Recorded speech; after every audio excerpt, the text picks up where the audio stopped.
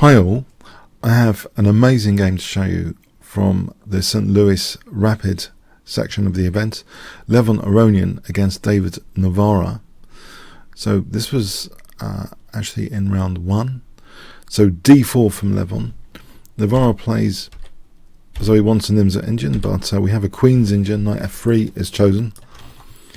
b6, and we get a fairly standard set of opening moves for the Queen's engine. This disruptive check is very, very popular.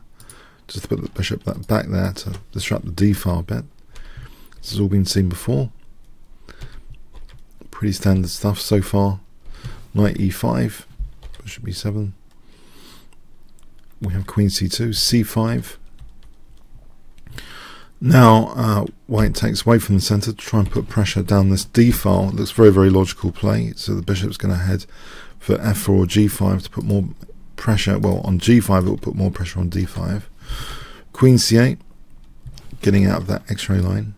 But white plays e4 now. Bishop f8. And now the knight is just supported here with f4. d4. And now white plays knight d5.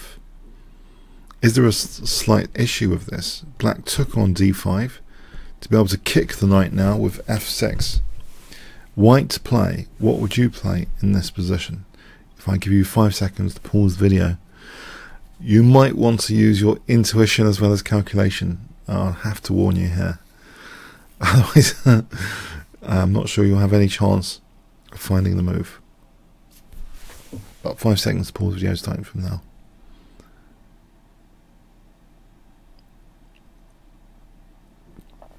Okay. Rook d e1. Yeah. If you look at the king side intuitively, and I say this intuitively, we want to get rid of some escape squares, and this is just a very, very interesting move, because after f takes, you can see that f file is dangerous, and there's limited defensive pieces around the king, so the soft spots are being scrutinized more. But especially if white now establishes, as he does after knight d7, this wedge pawn which covers that escape square f7. So it's as though the black king's being suffocated. The one defensive piece now is holding that soft spot h7, and also hitting the center as well, so threatening white's impressive pawn wedge. Guess what Levon Aronian plays in this position if I give you 5 seconds?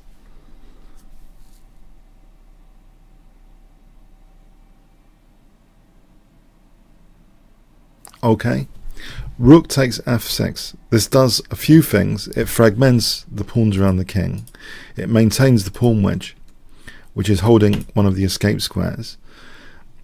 It also means with this pawn wedge, actually white has greater mobility to switch pieces to attack the black king. The knight was holding up the e4 square. The e4 square, for the moment, is white's playground in this position. He can pivot pieces using e4 as a preliminary, but queen f5, and we can see that either rook e4 or bishop e4 can be used as a pivot square on e4. Black is helpless here because it's shielded. All these operations are shielded by the pawn wedge. These pieces are just spectating here, basically. The rook and bishop, it's like they have no relevance at the moment. Okay, but let's see. Queen d8, the rook's switches. Rook e7, trying to defend key soft spot in advance. Check. Now king h8 is played. You might wonder about bishop g7. On bishop g7, bishop e4 is very dangerous. This position, for example, bishop h6 with a nasty pin, threatening queen takes f6. And if takes, check, and this is leading to mate. That pawn wedge is also covering an escape square d7 there. So check, king h8 is played, and white puts more pressure on that soft spot. So very difficult to defend this position. The wedge is also disrupting defensive capability already here. For example, well, queen c7, there might be a d6, disruptive d6 at some point, as an example. rook c8 was played. Rook h4, just putting more pressure there. And we see now, yeah, it's very difficult to defend. Let's have a look at this position in detail. Black played king g8. If he plays queen c7, actually queen takes f6 here, and bishop f4 is very strong. Where is the queen going? Then here bishop e5. This is all getting pretty nasty. Queen h8 threatened. And if here, this is just getting really, really nasty. We've got bishop f7 there, and it's like mating, whatever happens. So yeah, it gets very, very nasty, this position on queen c7. It seems, yeah, queen takes f6 check is crushing.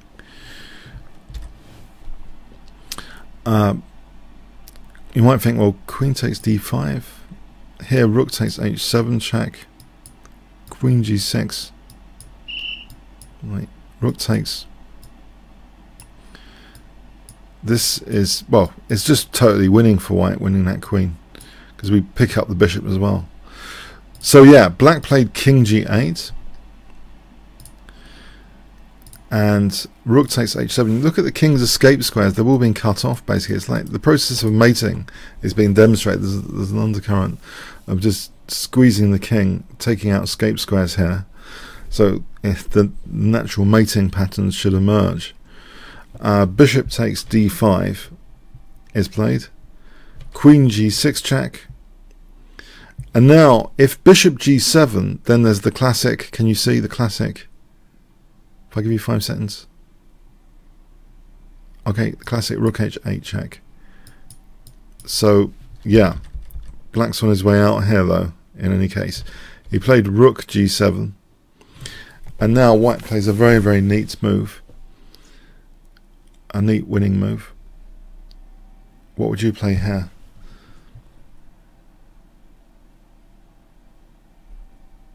Okay, queen h5. The threat is mating. Note this pawn is holding the escape square here, and also the queen. So it doesn't even matter if the pawn's taken out. It's still mate on h8. Yeah, black is pretty helpless in this position. It's actually a forced mate in 3 whatever happens. Black can delay things with rook takes, but if we examine the normal move here, like check, here is mate. Look at that pawn covering the escape square. Yeah, it's all gone here. So black allowed himself to be mated. Rook h8 check. A fantastic game. I think one of the most exciting games of the event in the rapid section so far, and probably a good candidate for rapid game of the year. So I hope you enjoyed this one. Comments, questions, likes, shares appreciated.